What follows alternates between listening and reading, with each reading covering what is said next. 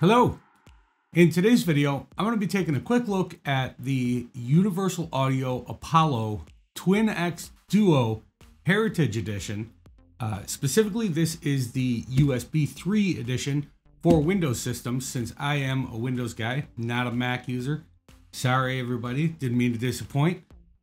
Today's video also is completely unscripted, so forgive me if I wander just a little bit. But I wanted to get this recorded quickly because I do need to get this installed and set up on my editing PC so that I can continue making my usual technical content for you guys.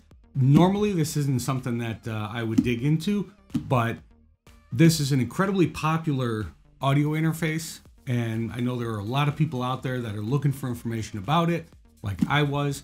I am not an audio engineer. I am just a YouTuber that wants a top quality interface so that I don't have any problems with anything, so that I can just focus on making content, which is what I do best. So most of the reviews and things like that I found out there were from audio engineers, and they talked about the latency and the frequency response and the plugins and the reverb and the preamps and all this kind of stuff that maybe one day I'll understand what it is, but for now, all I need this thing to do is provide me solid output and solid input. And if I can use a plugin to use like a de-esser or maybe a little bit of compression or an EQ, that's great. Anything beyond that, out of my realm. So if you're here watching this video expecting something from an audio engineer, you can feel free to move right along now. If you're a YouTuber that has seen a lot of these and you're just interested in hearing about it from a YouTube point of view, stick around.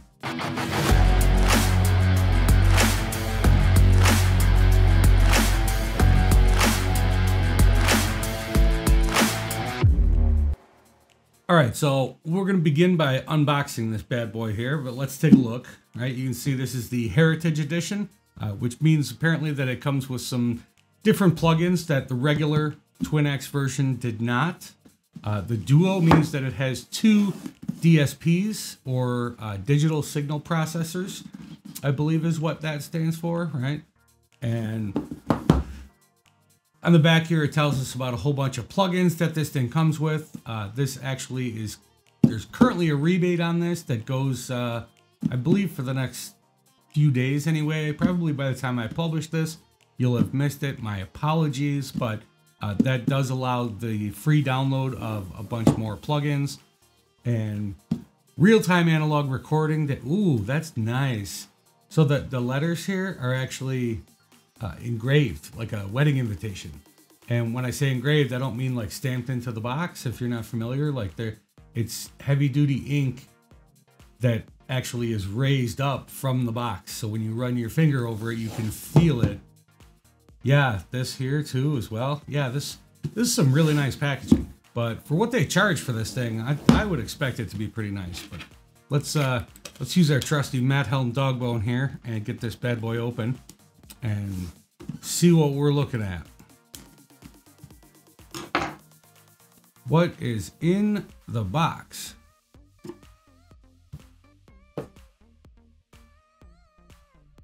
All right, we've got our audio interface, and we've got a getting started card.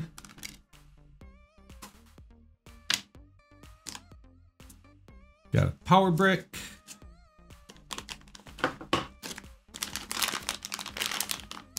And it looks like some adapters for the power brick, depending on where you live.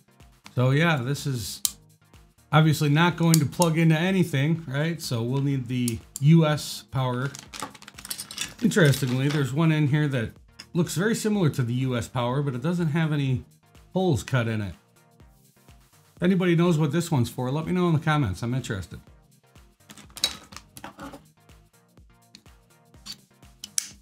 There we go. Now we've got a US power brick.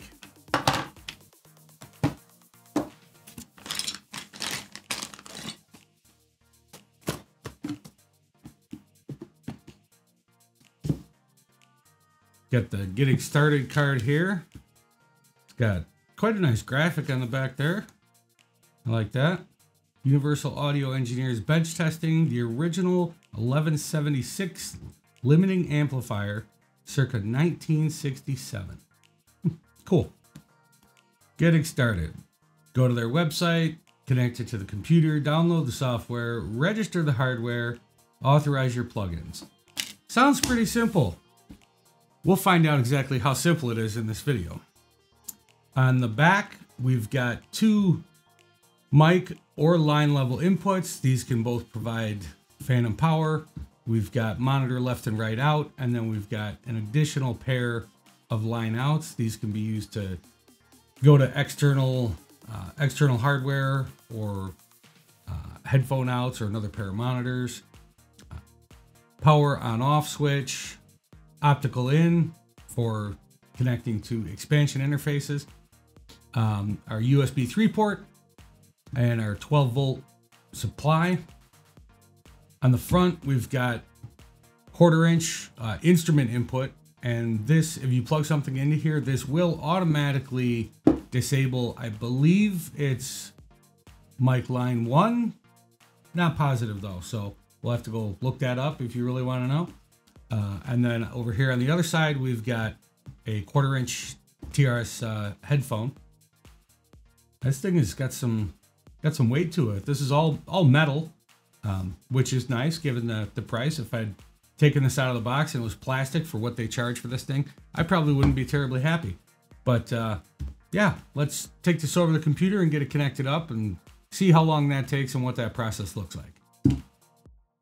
All right, before we get started on this, I uninstalled and removed my old audio interface and drivers, and I went to the website specified here on the card at Universal Audio. So let's take a look at what the registration and driver install process looks like.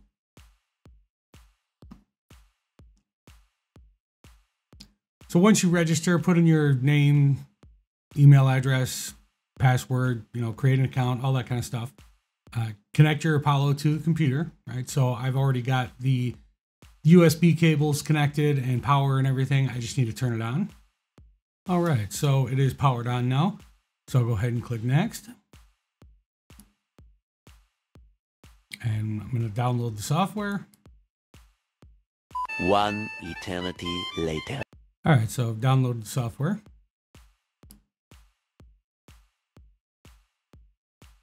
And here's the required settings for install.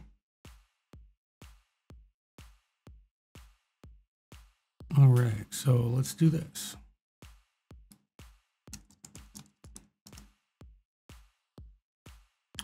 Okay, disable Windows notification sounds.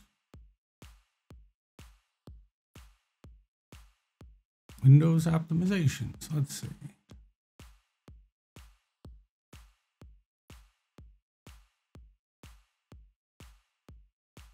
That's already done. That's all done. That is just standard stuff. Nothing to worry about here. Okay.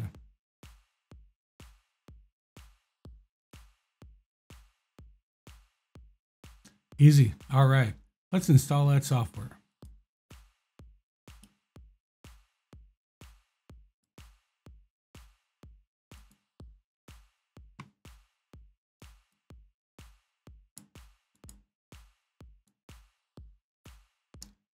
All right, we need new firmware, so we'll go ahead and load that.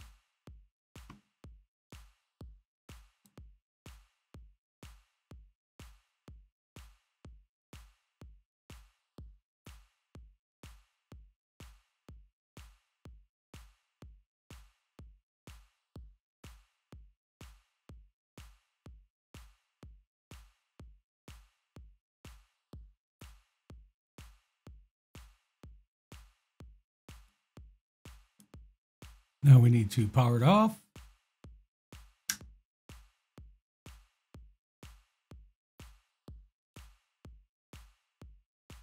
Power it on.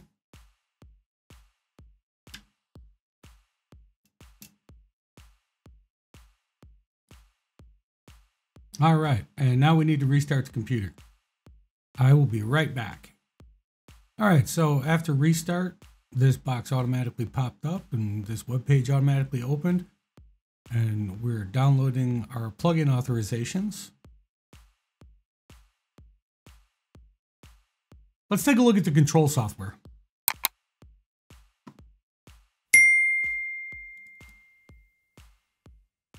So here's console. And no, I'm not going to show you a whole bunch of stuff about how to do anything with it because I don't know yet. I just installed it. I'll figure it out. And there's also another piece of software, UAD meter and control panel, which is this little guy here. Not entirely sure what that is, but I'm sure it's in the documentation. All right, after the system rebooted, I got a message that popped up and said that there was no USB connection available to my Apollo. So I went and looked, and I had it plugged into a USB 3 port, but I wasn't using a USB 3 cable. So don't make that mistake because it doesn't work. So now I've got to go and read a whole bunch of instructions and register to get my additional plugins and get those installed and figure out how all this stuff works so that I can record 3 more videos for the channel today yet. So I'm going to run, but I'll get this video up as soon as I can. I hope you guys like it. I hope you found some information in there. I do really like the look and the feel and the ease of control of this interface. And I think that you guys will like it too. I can't really tell you how well the plugins and all this other kind of stuff works just yet. So I'll make a follow-up video to this that's got maybe a 30-day or 90-day review or something with some feedback on it. But so far, so good. Just make sure you use the right cable. Thanks for watching. We'll see you next time.